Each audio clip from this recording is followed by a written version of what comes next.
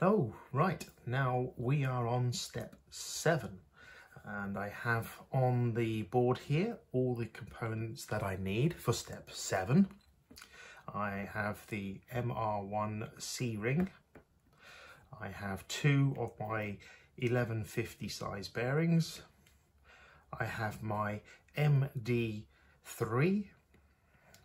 and I have my choices of 50 tooth, 49 tooth or 50 tooth spur gears, and my 18 tooth, 19 tooth and 16 tooth pinion gears. And these are all the components that you need, except you have to make a choice for which pinion and which spur gear that you require. And the drawing mentions the standard gear ratio. So the standard gear ratio for the Subaru Brat is a 50 tooth with an 18 tooth pinion.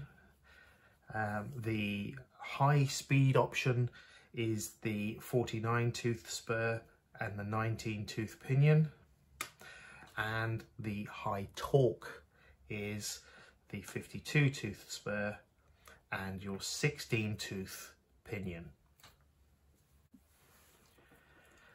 So what do we do? What gear ratio do we choose? Do we choose the standard gear ratio?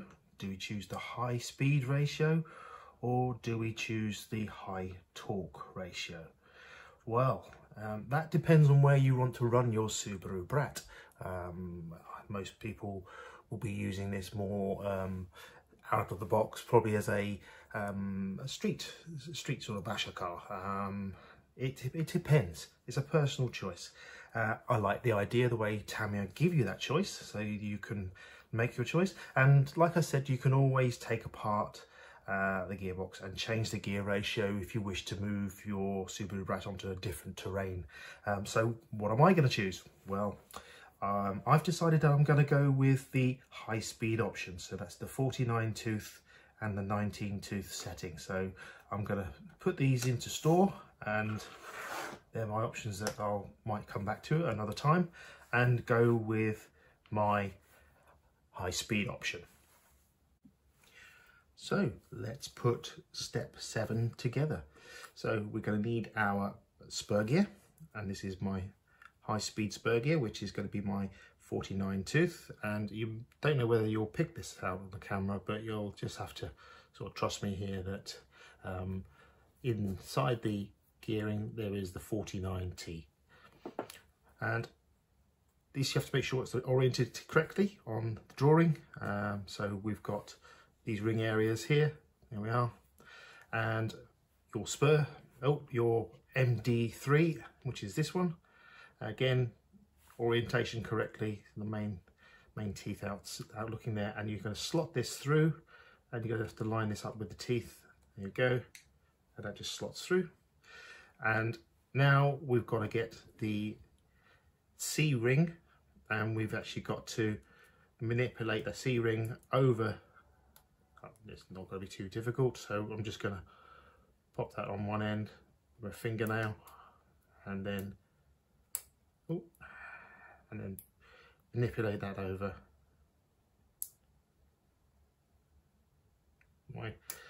Excuse my large fingers and thumbs.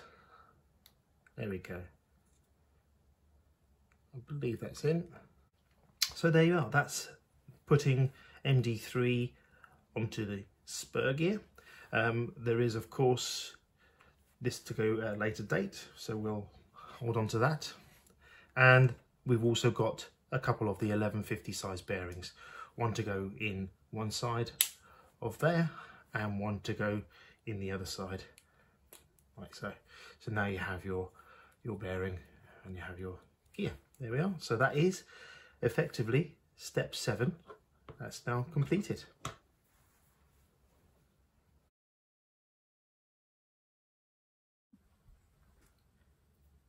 Okay, so we are now on step 8. Step 8, the components we need are from bag C, 3mm by 8mm pan head screws. We need a couple of MR3s, which are like spacers. We need the remaining 2 ball bearings, the 1150 size. We need the MD10, which is the bevel gear.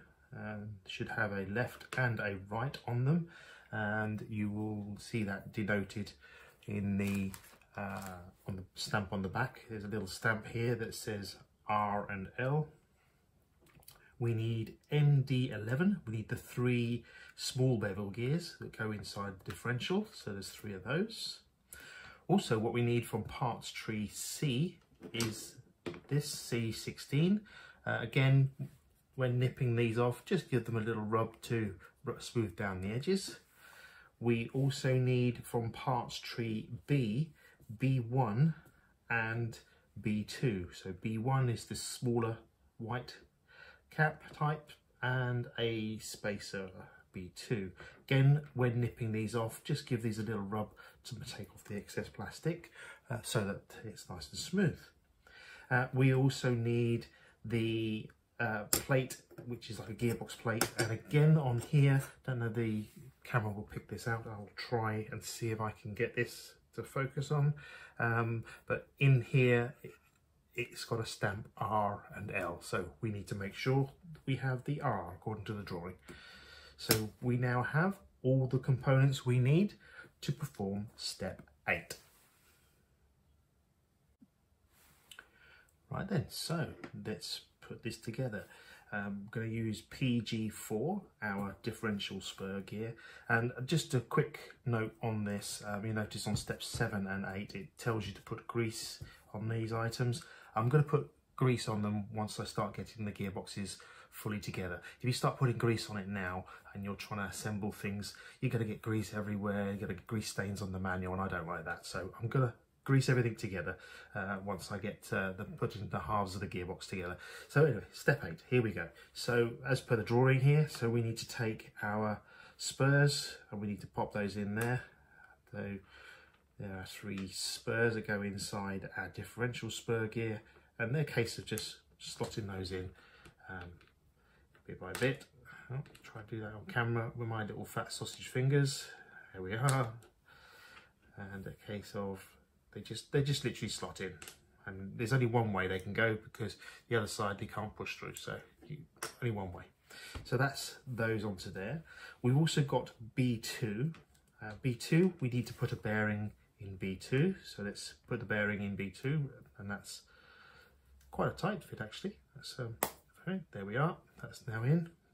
That's a bearing in B2, and onto the right hand side of the task, of the step 8 task, is we need to get our C16, and we need to make sure we get the orientation of this correct as well, I would have thought, or is it, let's have a look, there we go. So it's kind of looking like that with the hexagonals.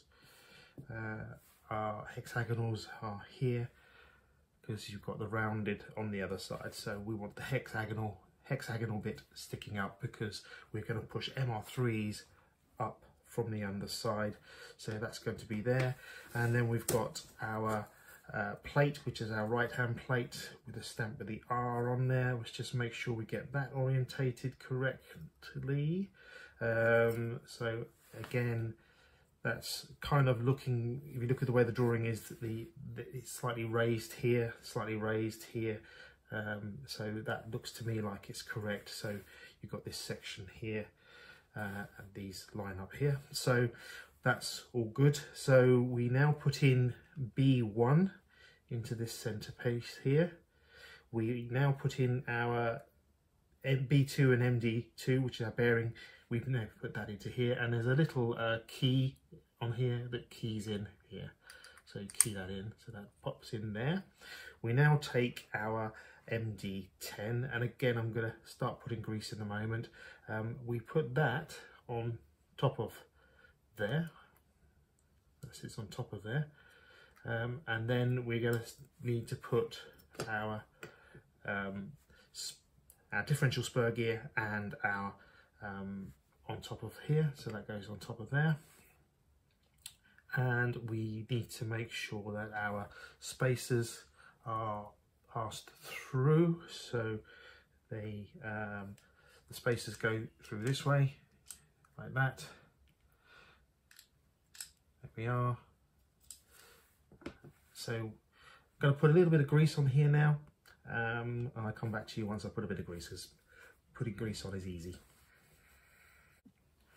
Okay, so just to point out and just to show you that yes, we've got some grease on here now. So you can see I put some white grease on there, and also the spur gear, the differential spur gear, and the individual individual gears.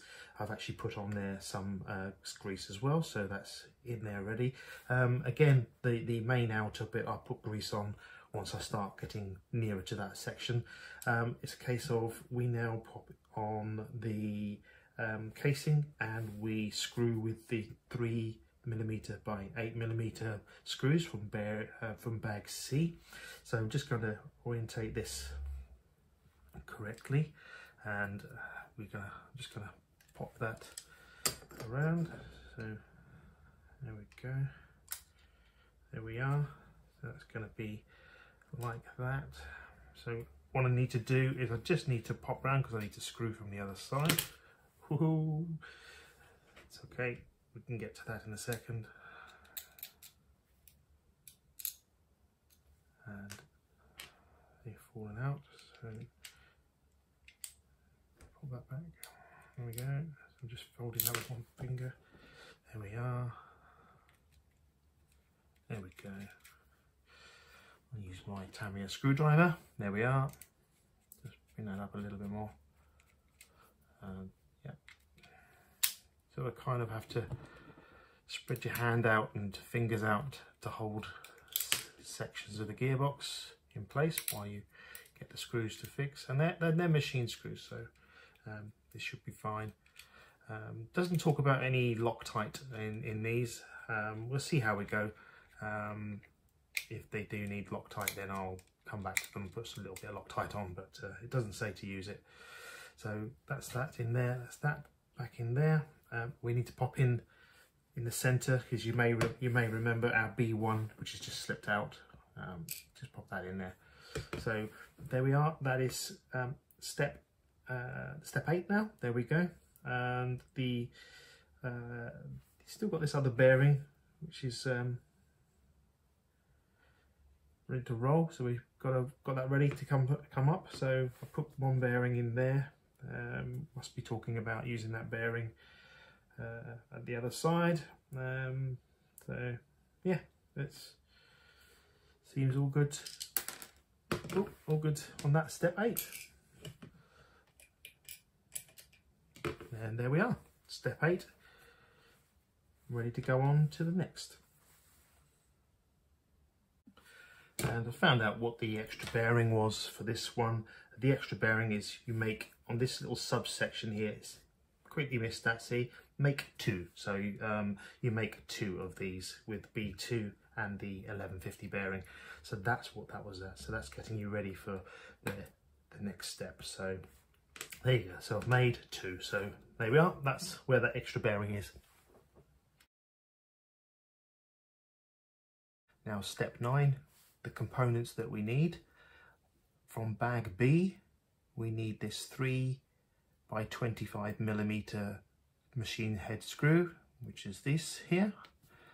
3 of those, as you can see.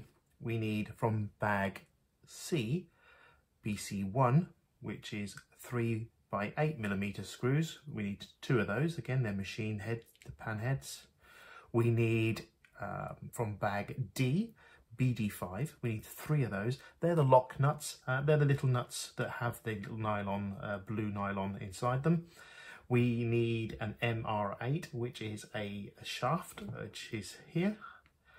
We need MR12, we need 5 of those. They are spacers. We need the other bevel gear, which is the left-hand side one. So again, that's denoted with a little L inside here. You'll see stamped on the back. We also need the step 8, which we done previously.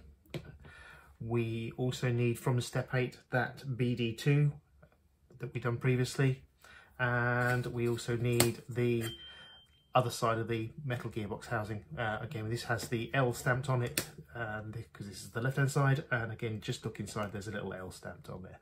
So we now have all the components that we need to build step 9. Now, just a little note here, just an interesting tip here. Tamiya drawings are great, but I appreciate people saying, well, why aren't they in colour? Well, they don't really need to be in colour, and Tamiya are very clear as well. If you noticed the screws, so some of the screws, some of the shafts are either greyed in colour or they're clear, and that indicates here, look, see, so if you look at MR8 for example, that's greyed in colour on the drawing, so that is the dark colour shaft.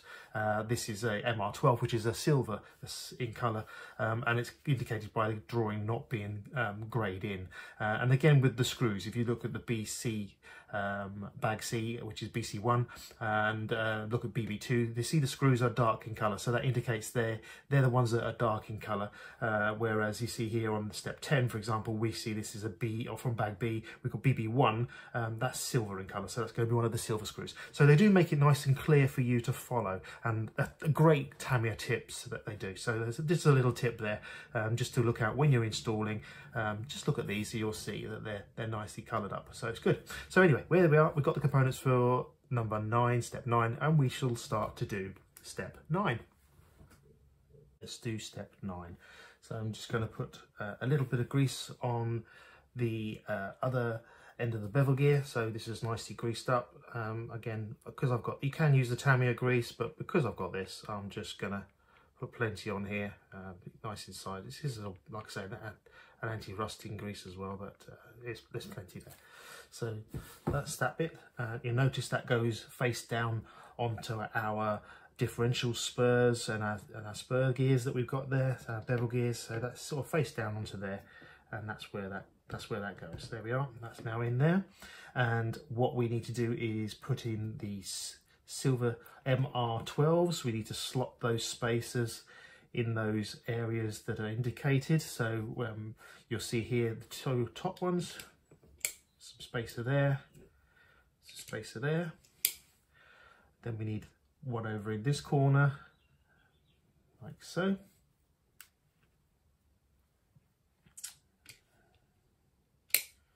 And we need another one in this bottom corner, and we now need another one in this corner here. We also take our, again there's a slight variation in the drawing. Remember MR8 on our drawing. Remember I said to you that it was coloured in. Well, kind of MR8, as you can pointing out, it's not coloured in on the actual main drawing. Hey, that's there to test us. That is effectively going into our middle here. That's going to go into that bit, so we'll get that in a moment. So what we need is our spur gear from our previous step. We need to pop that into from our previous step, our spur gear, so that's where that comes in. And we need to now need to put a little bit of grease on this, because this is going to go up against our beveled and our differential gear. So let's pop some grease onto that ready, and I sort of kind of do this as quickly as I can. And there's plenty on there now. There you go.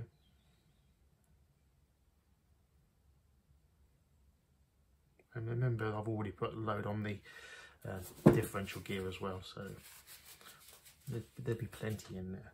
So this pops, as you can see, this is going to pop face down, so this gear is going to interact with our beveled spur gear. So there we go. So it's just a matter of locating that.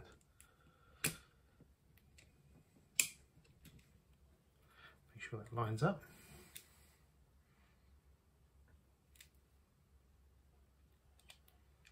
I think it does. There we go. Just have to lift that up a little bit. Okay, so yeah, now I've got that lined up there. So the gear there and the spur gear and this bevel gear, that now lines up nicely. And need to put in some grease on the spur gear, but what I will do is I'll put a little bit in now. I know when the motor gets put through, it's going to come through here, so just going to put some in anyway, just to start it off.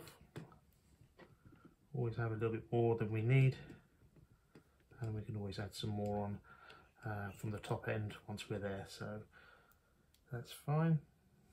Just gently spinning those gears around so that they turn. You can actually see the spur, the differential spur gear turn around. So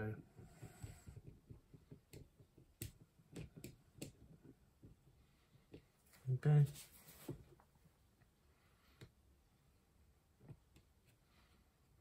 That's going to have plenty in there now. So it should run nice and smoothly and keep those gears from getting chewed up. Most important thing is when we start to get the gears meshing to make sure everything meshes properly. So there we go, that's that.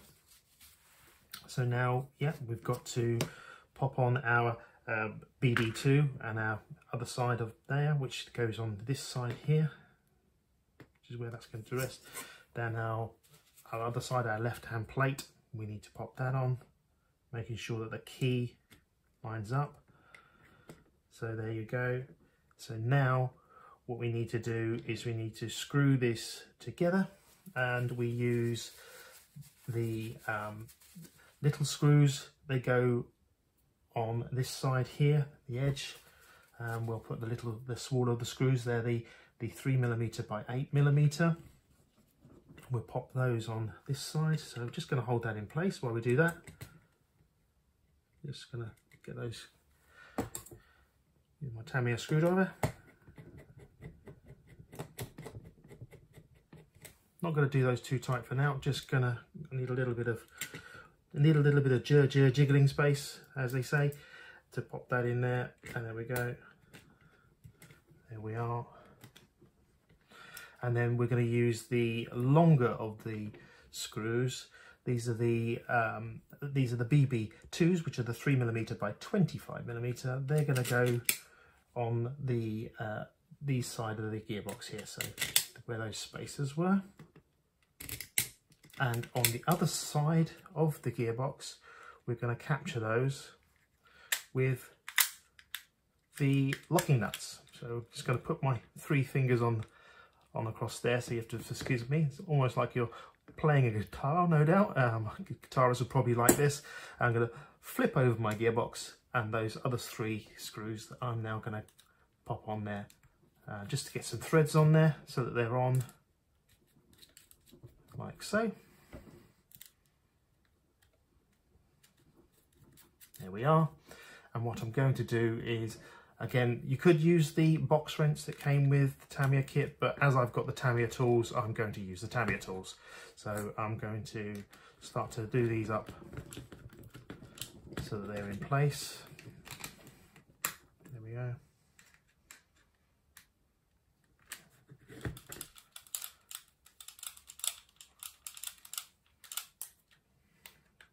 Just going to torque them down gradually so that they go nice and even.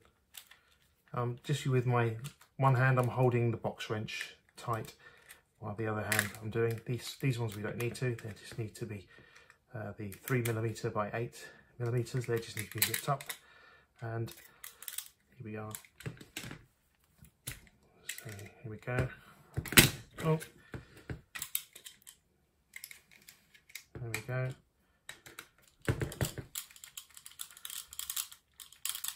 Do that up. You can see the screwdriver. This Tamiya screwdrivers have got a Japanese standard head, so they're slightly different to the UK Phillips head. They're slightly different. If you look it up, you can Google search the Japanese standard, and you'll see what I mean. Again, a lot of motorcycles from Japan, they use the same industry standard that the Tamiya do as well. So the heads are slightly different. So here I'm just now nipping those up so that they're nice and nipped up, and that technically is the step 9 complete. So there you are. You now have a gearbox that is actually nipped up and done. There we are. There you have it. Step 9 is complete.